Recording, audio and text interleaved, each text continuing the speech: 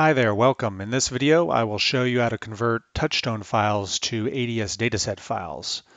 I'll begin by converting one Touchstone file to an ADS Dataset file, and then I'll show you how to iterate through a directory and convert multiple Touchstone files to multiple ADS Dataset files. Now, it's also possible to convert multiple Touchstone files into a single ADS dataset file. However, I'm not going to cover that today, but just be aware that is possible.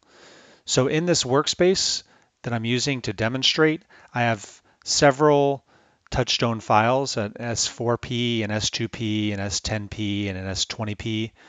I'm going to convert all of those eventually to their own ADS dataset files.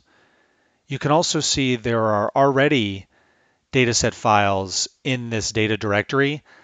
I want to leave those untouched. And so I wanted to demonstrate how to skip over dataset files as you're iterating through a directory.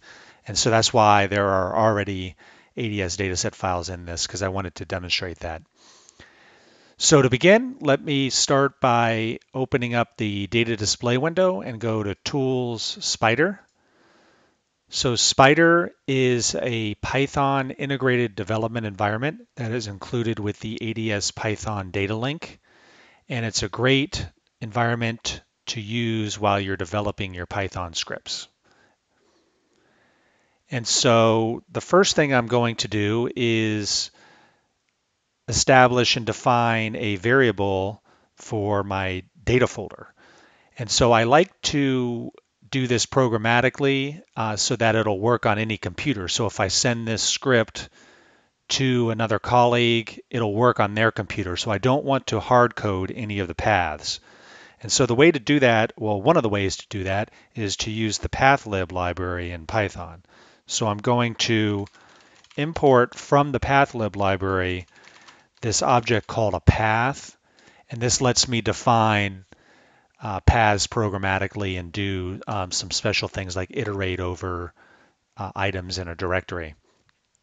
And so I want to find the data folder, which is where the Touchstone files are located. So this script is actually located in a subdirectory inside of the data folder. So by default, Python scripts go into a Python subfolder within your data directory. And so I want to define a variable for the data folder location. So the data folder equals path. So I'm going to define a path object.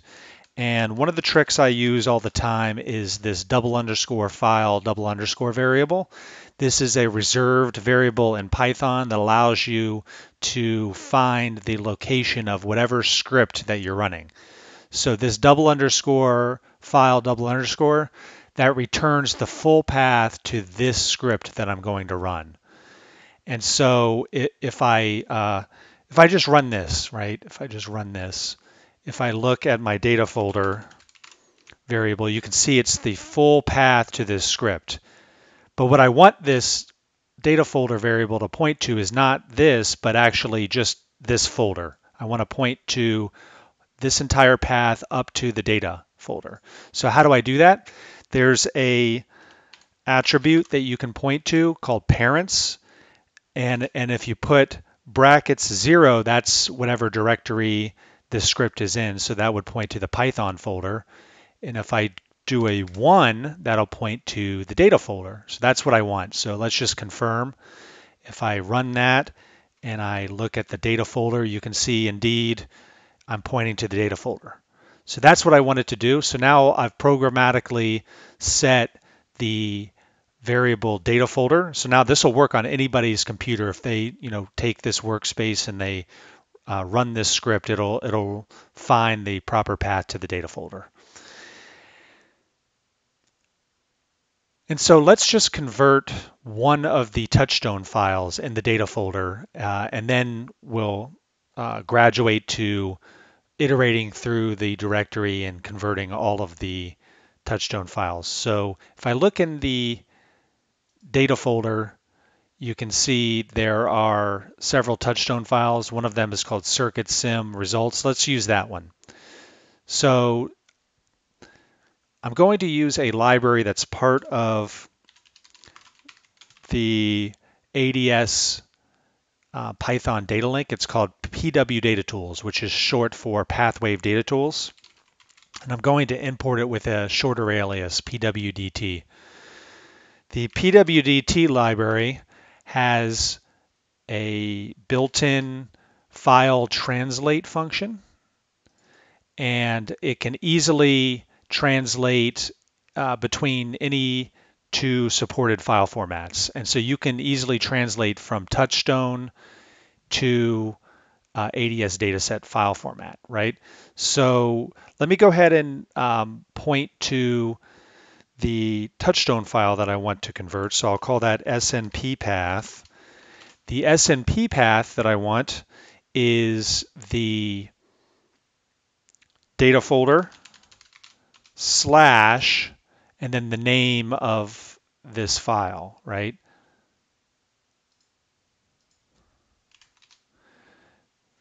So that's the SNP path. So that in the file translate function, that's the input file path, right? So input file path is SNP path. The output file path will be an output to a data set. And so this doesn't exist yet, but it will. And so what I'll do is I'll call it the same name, but just with a .ds extension. And I don't need any additional keyword arguments right now.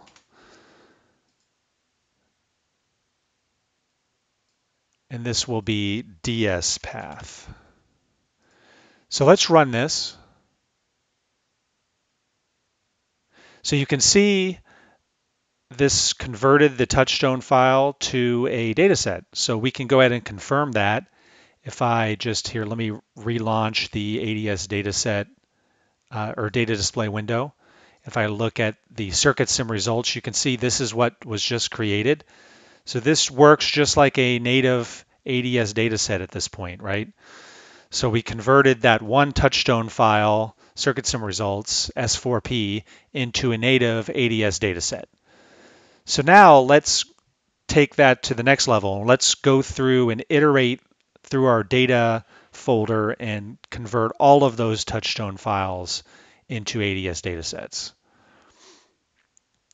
So the pathlib library allows you to quickly and easily iterate through a directory. And the way you do that is for item in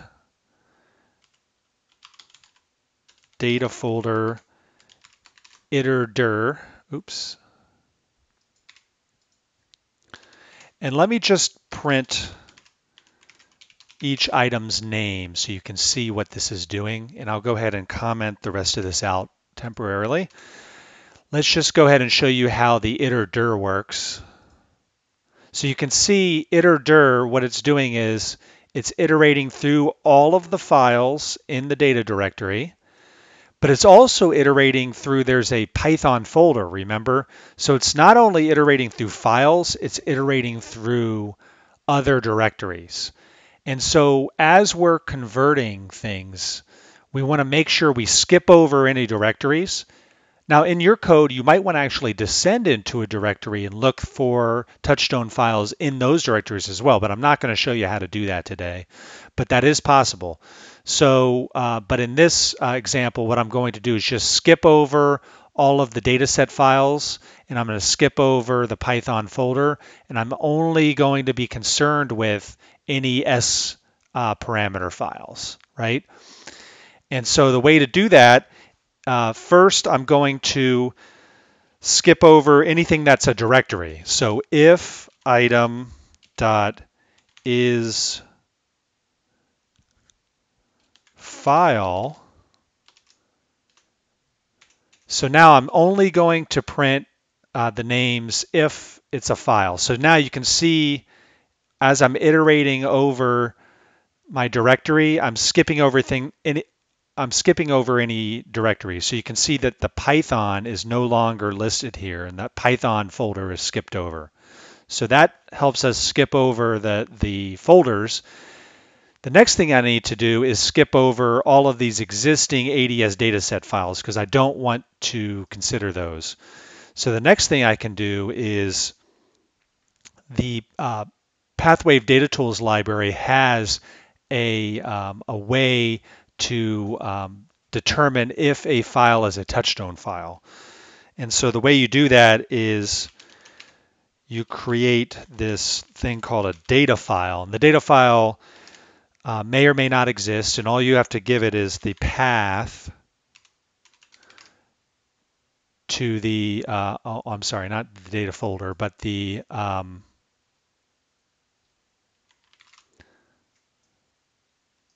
path to the item.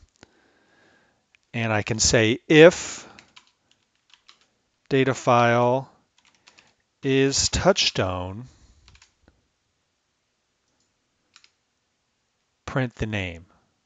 And so now you can see I'm skipping over anything that's not a Touchstone file.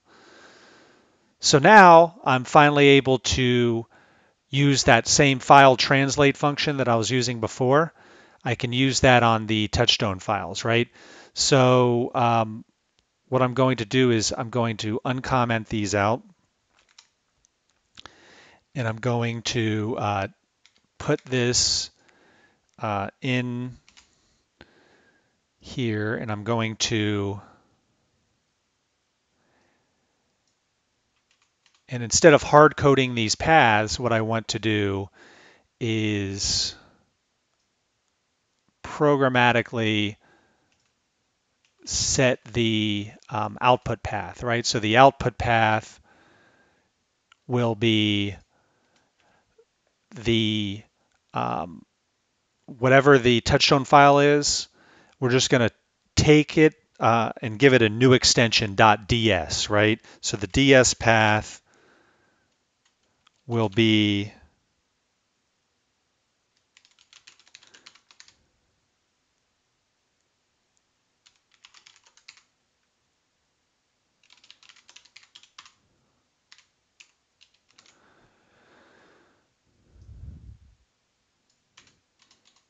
so I'm creating a new data file called ds path with a new file extension.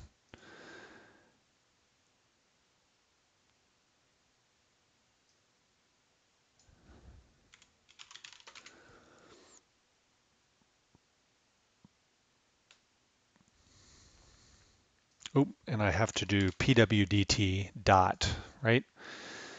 So just to recap, what I'm doing here is I'm iterating through the directory.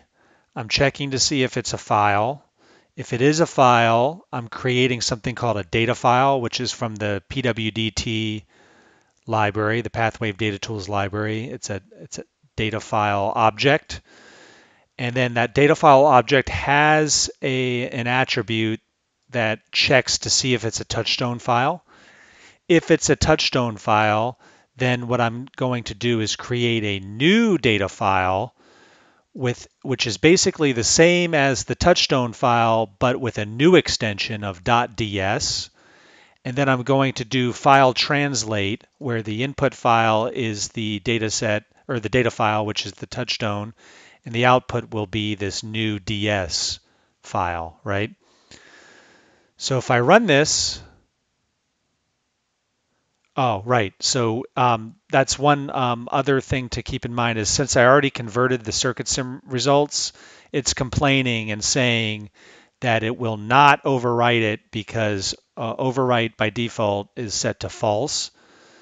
So I can either go and delete that data set, or I can just set overwrite equals true.